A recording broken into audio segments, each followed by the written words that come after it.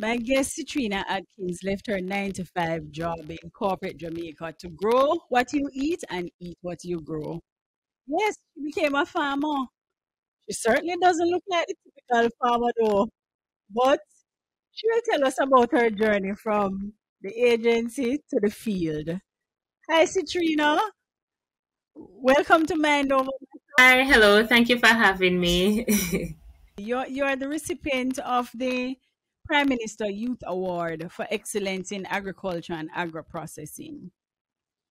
Were you surprised about this award? Actually, I was surprised that the Jamaica 4-H reached out to me to nominate me for the award. However, the process of actually, the journey to actually get the award, I wasn't surprised that I was awarded because I presented myself well and I kind of, laid out my journey into Okay. agriculture and the vision that I have for my farm. So, I wasn't really surprised that I got the award. Okay. So how did you feel being honored in this way? I was very humbled because when I started my journey into agriculture, I didn't expect this kind of recognition so soon. So I was very humbled, and at the same time, I really look and have to recognize my team because without them, I wouldn't have got the award. Because farming is something it is hard to do on your own. You have to have a steady team behind you, and they are the ones who really help me to put in the work and make me shine. So how long have you been in farming? Well, we started in 2018. Our first crop was pumpkins. After we did some research and we were advised to try the pumpkins. We did that, and then we moved into Scotch bonnet peppers, and then we did Irish potatoes and a bunch of other crops. Okay, but you're in farming for a short time before you got the award. That is very commendable, man. Thank you. Would have thought that you would have been in farming for a longer time. So how did this interest in farming start? Well, prior to my journey in agriculture, I didn't really think of actually, going into this space. However, my cousin, one day he showed me, another young lady. She showed me the social media page of another young lady, who was doing really big things in farming. She was champion farmer and her farm had greenhouses and all of that. And I've never seen, farming in that light before, especially in Jamaica. And she was also from Mandeville. So, after seeing all of that, it kind of sparked my interest because I've never really seen anybody approaching agriculture from a business perspective before. And I've always wanted to, own my own business, and I've never ever took the time out to look in this direction. So when the inspiration came, I jumped on it and I did some research, and then I immediately reached out to Rada, and then I ended up becoming a farmer. Okay. So you have a bachelor's degree in banking and finance, and you were working at your 9 to 5 job. So you left your comfortable job in an AC, gone into the hot sun. Um, you had a secure income each month, and then you took up farming, which is so unpredictable. Did you at any time have second thoughts? um, Like, am I doing the right thing though? No, no, no. I've always been a risk taker. So and as I said, I'm an entrepreneur at heart. So I understand, what it takes to be an entrepreneur and the challenges that I would face. I had an idea of all of that, and really and truly, I wasn't looking for security. I wasn't looking for income security. I'm actually looking for financial Oh, freedom. So and I realized my 9 to 5 job wouldn't be able to oh. give me that. So I had to, while I'm young and healthy and strong, I had to, take charge and, journey down into the unknown and, see what is out there and, gain my own experiences and Mhm. create something that can, leave for my generations to come. So were your family supportive? Yes, my family has always been very supportive. when I told my mom I was going to, leave the job and so on. I think she just trusts me to make the best decisions for me. So I've never been opposed and have anyone tell me, oh no, I should, stay in my job or anything like that. Even with my friends, because they know me and they know that sitting in the office all day, it wasn't very fulfilling. I was next to depression because that was just not what I envisioned my life to be, on that journey. So my family has always been very supportive, and my mom, she put out the effort to help us in the farm. My uncle Dion Campbell, who is my cousin's father, he gave us, some investments and so on, and really showed us support. And then I had other cousins coming on board also and giving us some startup capital to kick off everything. So when you decided to actually go into farming, where did you get the land first? Well, I'm from Newhall district in Manchester. It's a rural community, and there's a lot of old mined out land that, back in the days they used to farm on it, but now persons just have cattle, like a small amount of cattle. So the land was underutilized. So my uncles have control over a good amount of this land. So we actually reached out to them and they told us, okay, well, since that's what you want to do, here's the land, you can go ahead and do your farming. So getting the land was not a challenge. However, I understand that some persons don't have it that easy. Land is actually one of the biggest challenges they have. But the government now, a lot. I think it was 20% of agricultural lands to go towards youths. So they can reach out to the government agencies and they'll definitely help them in attaining land, as long as they have a steady plan as to what they want to use the land for. But going into this venture must have been overwhelming because you didn't have any experience, you didn't have any training. So how were you able to get the necessary information that you needed, the necessary training that you needed? Well, when we when we our first year at U, they always say you're here to read for your degree. So I'm very good at researching and finding the necessary information and the necessary tools to equip myself in whatever it is that I decide to undertake. So that's why one of the first things I reached out to RADA, because I know that when it comes to agriculture, that's the agency to go to. And then I reached out to the Jamaica 4-H, and from there I did online research and I listened. And whenever someone says something that I don't understand, I'll just do some more research and dig deeper, and going down the rat hole and all of that lead me to so many things. So over the few years that I'm in the space, I know so much more than persons who are in the space for a longer time. So I know how to do my research and gather my information and my tools. So what were some of the programs that RADA offer? When I left the job, I was going to RADA every day. I just went there and went to the Manchester RADA. They have a greenhouse nursery. So I just went there every day, and the person in the greenhouse, we had conversation, and he showed me how to sow seeds, and I'm just there and picking his brain and so on. And then he told me about the Jamaica 4-H, which was also on the RADA building. So I signed up for the REAP program. I think it was a couple months ago. I completed the program and I was given inputs and so on.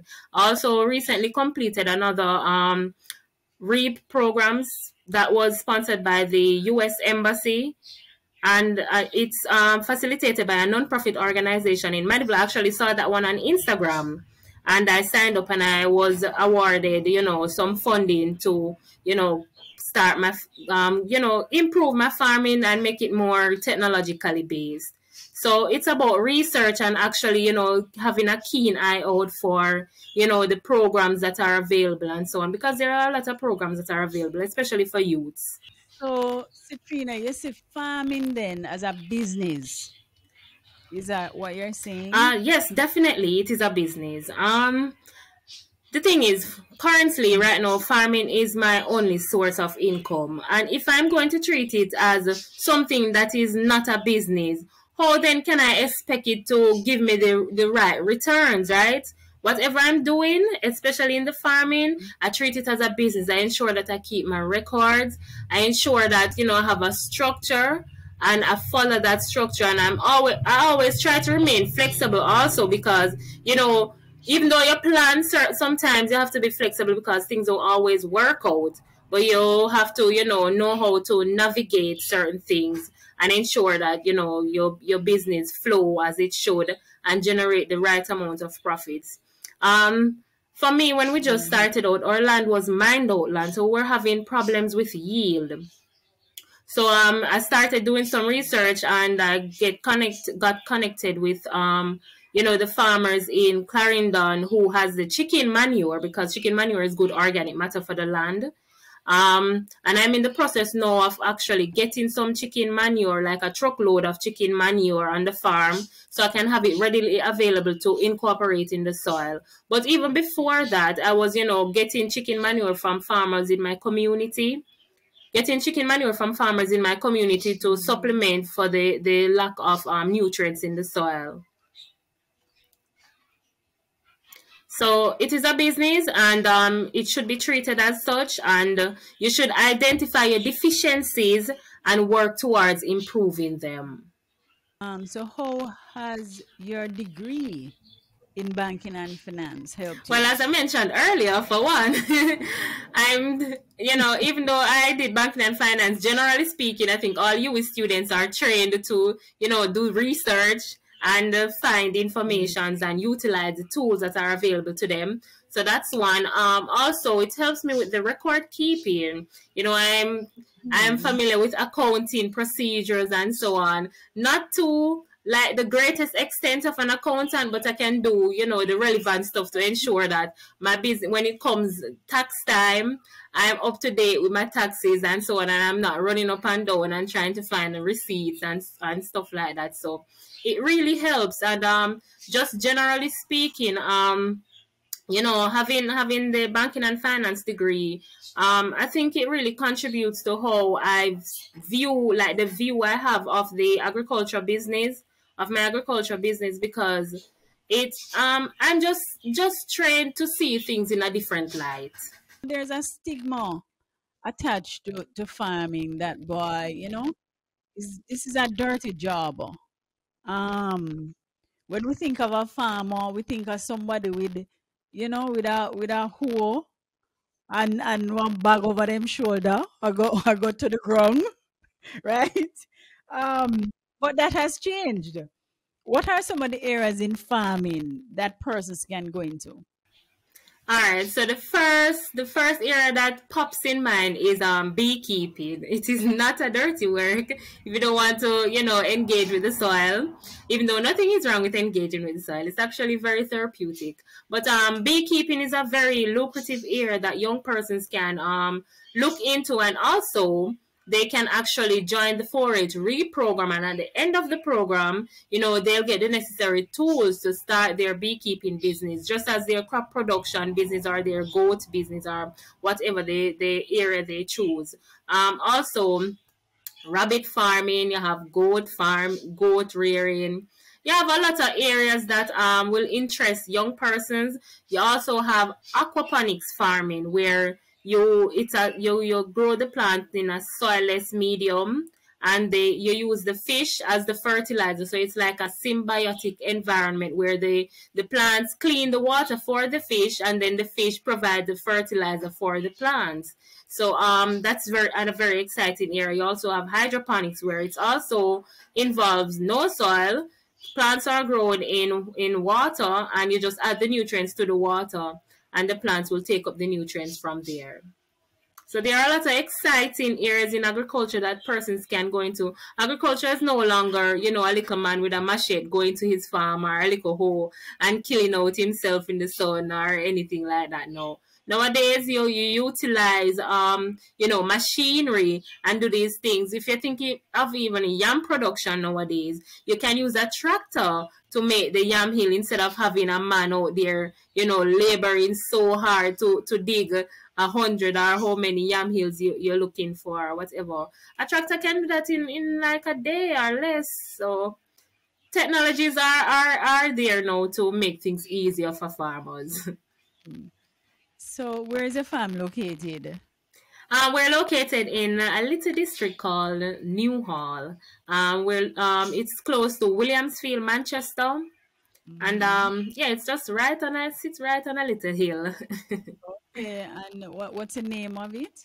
The farm is Gerty's Agro-Produce. It was named after our grandmother.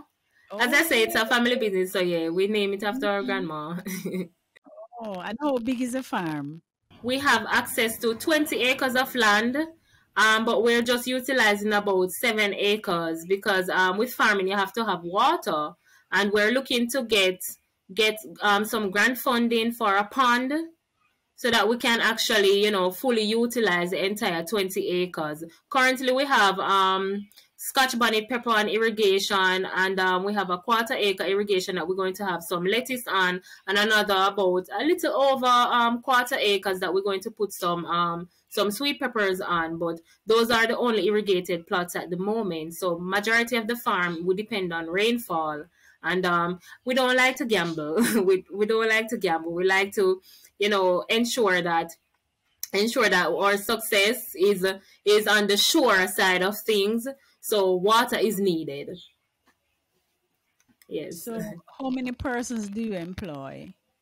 I usually say 15 persons. And how that works, we don't have full-time employees at the moment. Okay. Because with this limited infrastructure and so on, sometimes we have to drop production, etc. And we don't want to have persons that we have to lay off or anything like that. So what we do, we just get persons to carry out the specific task that is needed. So if we're going to plant sweet potatoes, we get our workers to plant the sweet potatoes. If we're going to pick peppers, we have our female workers for that. So it's just different tasks that we utilize. We pick from a pool of 15 persons to carry out our daily activities on the farm. Okay. So were you able to pique the interest of the youths in the area?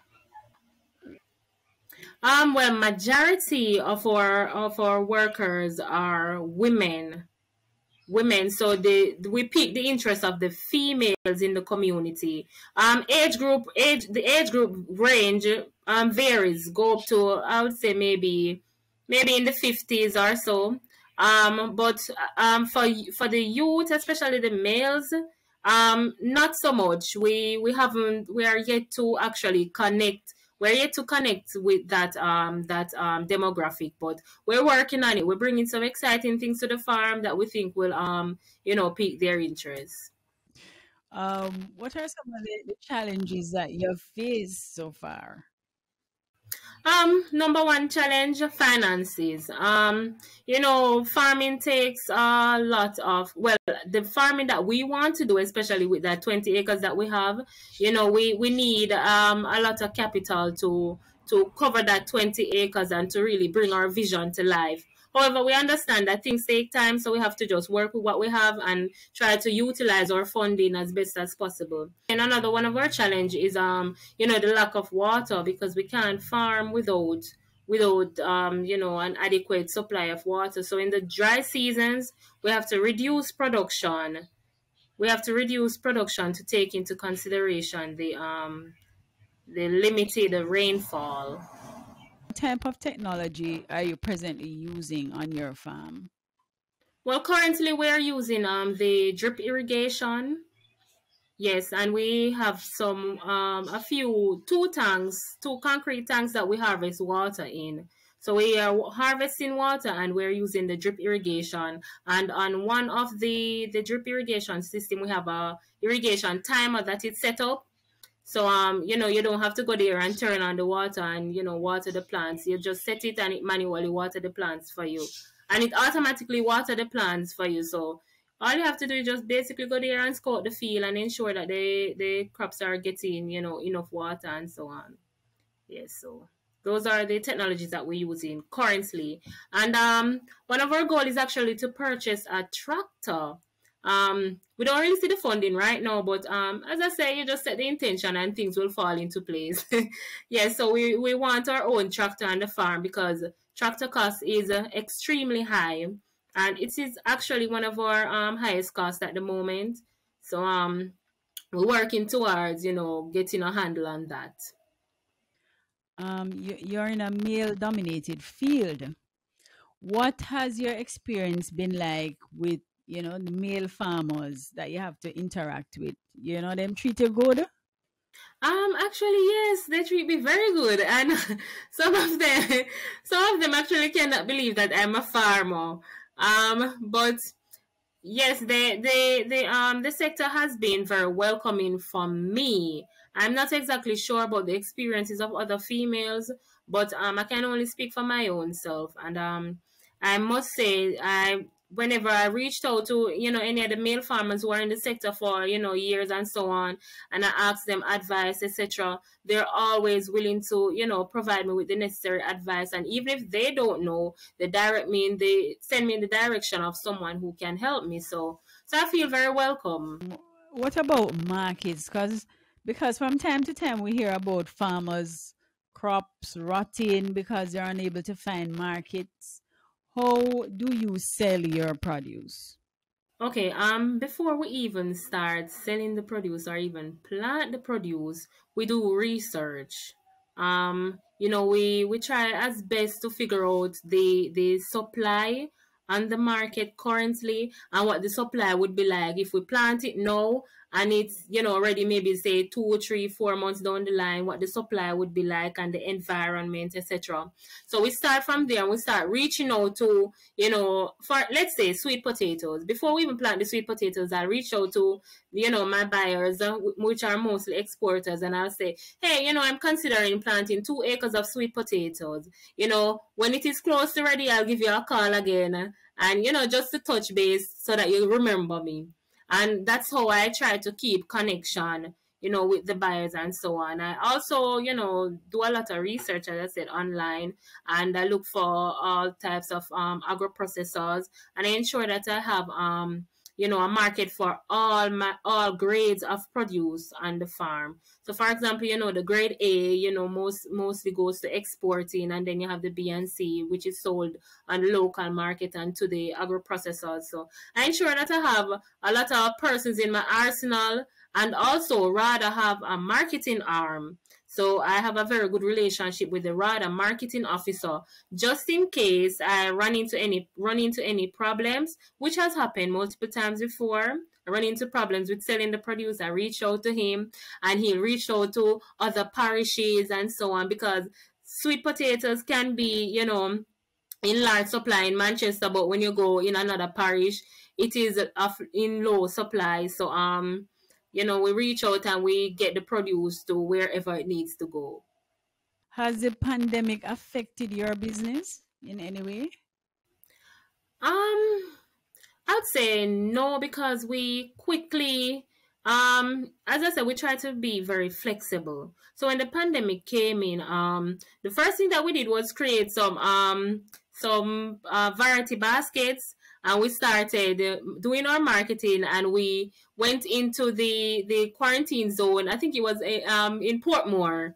And we connected with persons, and persons reached out to us on Instagram, and we made some deliveries, etc. It was very hectic because that is not our business model. We mostly focus on selling bulk produce, but the exporters were having problems with flights, etc. So we had to just quickly just jump back to something else, and we never had a problem at all. So yeah, so that's we're not doing that now. We're not doing that now because things kind of normalize now, and persons adjust to the change. But it is something that we can consider, maybe in the near future, to do some distribution. What has been the most rewarding thing for you as a farmer and as a business owner? The freedom. Yes, I love the freedom and the yes, I love the freedom and the lack of I don't want to say lack of structure because there is structure to my farming business, but just the freedom that it provides me. If I need to do something away from the business, I'm able to do it without having to report to anybody and say, oh, I have to go here, I'm asking for some time off or whatever the case may be. And when I'm in the farm, like, and the cool breeze and the birds and everything, it just keeps my mind very settled. And that's honestly one of the things that I enjoy most about it. Sometimes the sun can be very harsh, but there are ways to, work around that. You just, yeah, you just head out in the early mornings or, you go in the evenings when the sun, is not so harsh. Try to avoid the midday sun. But other than that, trust me, man, the freedom is the best thing. And I just enjoy, the fact that I can say, I own my own business. And I think a lot of young persons like the ring of that, being their own boss. Yes, so yeah. So describe a typical day at the farm for CITERINA. Okay, so I farm with my cousin Roy Campbell. Both of us are, owners in the business, co-owners.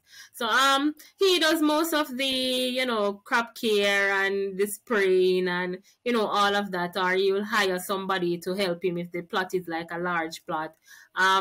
I don't really mess around with the chemicals or anything like that on the farm because you have to be very precise and we don't want to, hurt people or anything like that. So with these chemicals, you have to ensure that you're using it properly. So my cousin has that down to a T.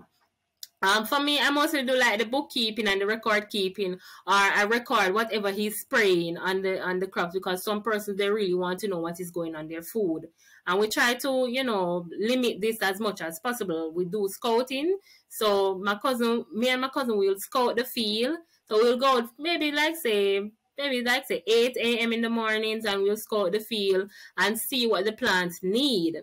If there's not a need to spray the plants for pests or anything like that, we don't. We try to keep these things at a minimum.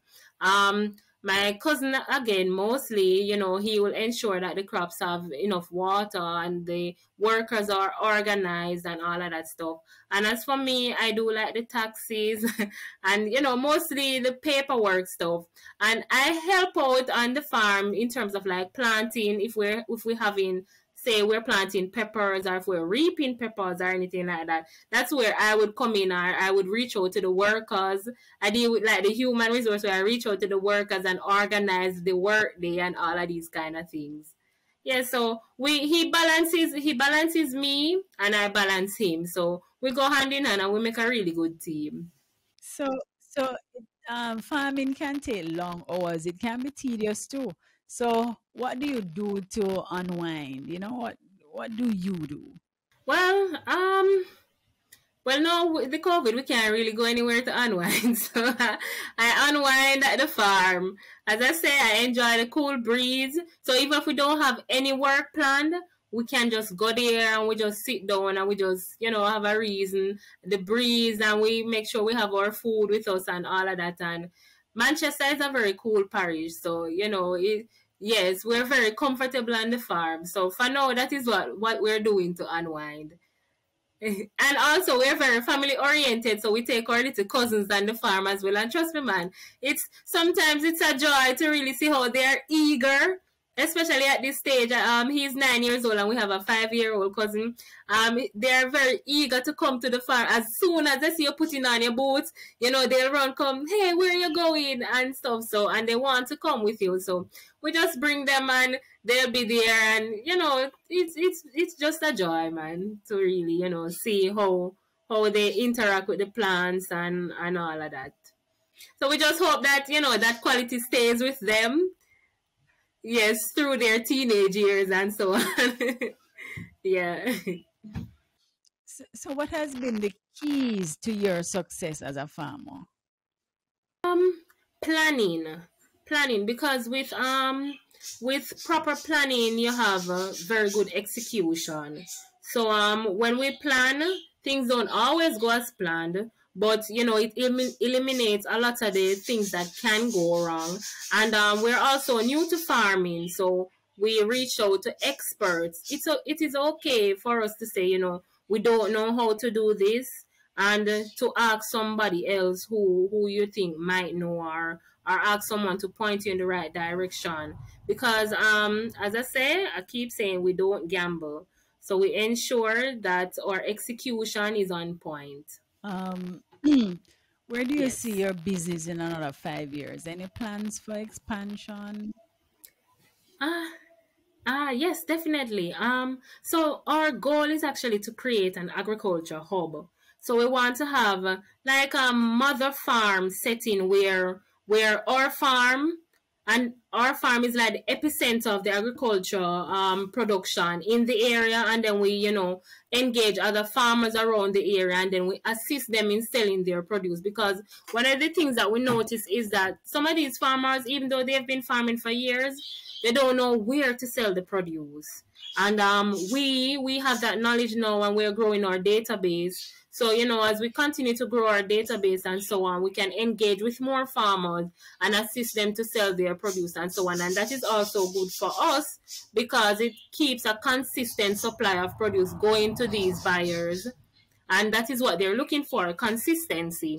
So that's the goal. And we also want to get into exporting and agro-processing, especially agro-processing with the Scotch bonnet peppers and the sweet potatoes.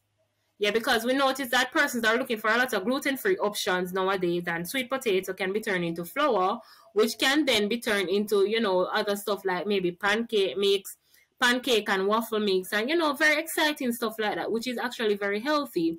And also, another problem that we realize is that persons like the small processors, the persons who do like the sauces and stuff like that, the smaller persons, they have problems in getting the Scotch bonnet peppers and maybe even the scallion and stuff like that to create their product. So if we can do a primary processing where we process these and sell them in maybe like the large buckets, like the 5-gallon buckets, and channel these processed goods, pre-processed goods to them, they'll have it a lot easier, when they come on to getting their raw materials. And scallions can be turned into mash, peppers can be turned into mash, and all of these kind of things. So these are some of the research that we're doing now, so that we can ensure the success and longevity of our business in the future. Good. You seem to have some big Yeah. plans, and I hope you'll be successful with them. Yes, yes. So Thank what you. Thank what do you you. think the government can do to engage more youth into agriculture? Well, currently I think the government is doing a lot, especially Minister Green. He's doing a lot right now to ensure that more youths come in the space and more youths are successful in the space.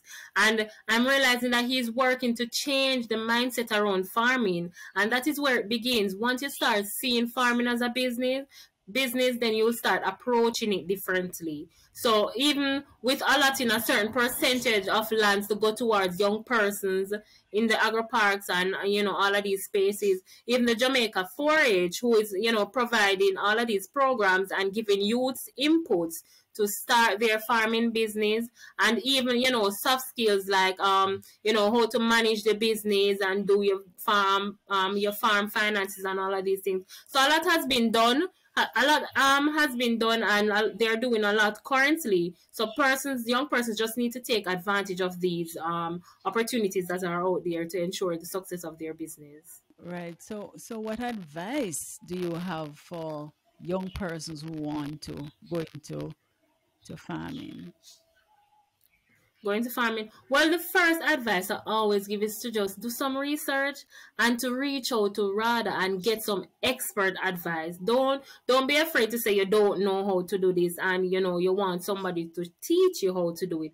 Also, if you know someone who is doing what you're doing, and doing very good in the doing what you want to do, and doing very good in the farming space, you can reach out to them and ask them to mentor you. But please be serious, because these persons, they are pressed for time, and if they see that you're serious, they'll, trust me, they'll work with you. I've never encountered nobody who is mean with their knowledge and hoarding the knowledge for themselves. They're always willing to assist. And trust me, knowledge is very key, and the application of knowledge is a key thing. You have to pay attention to how you apply your knowledge to ensure your success. So reach out to RADA, reach out to Jamaica 4-H, and you can even go on Instagram and follow all of these information pages, because that's how I found out about a grant, and I was awarded $100,000 to equip my farm with certain technologies and get some more Scotch bonnet pepper and so on. So it's out there. The information is out there. Just search for it. I just want to give you an opportunity to hail up some of the persons them in New Hall who have been supportive of you on your journey.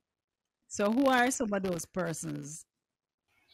Well, definitely I have to start out with my workers. Well, let me start out with my team, my management team. So I definitely want to, give a shout out to Roy Campbell. He's my co-partner in the business, and he was the one who showed me the page and inspired me to get into farming. I definitely want to give a shout out to his father, Dean Campbell, because he gave us a lot of seed funding, and he's one of the reasons why we're here today. And my cousins Jeremiah, Keron, Chevon, and definitely down to my workers now.